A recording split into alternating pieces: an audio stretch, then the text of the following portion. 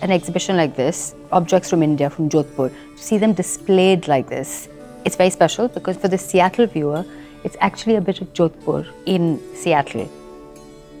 I just hope it shows the people a little bit more of our culture, but also excites them to learn a little bit more about it and not find it so daunting.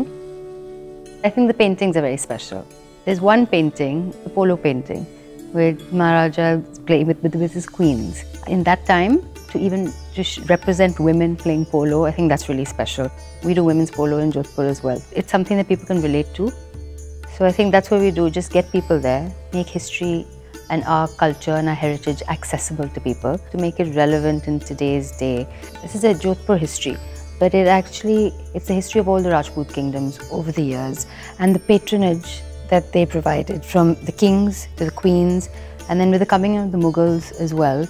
It's a meeting of two different cultures, but the creation of what they created and what they left behind. It's a history of India.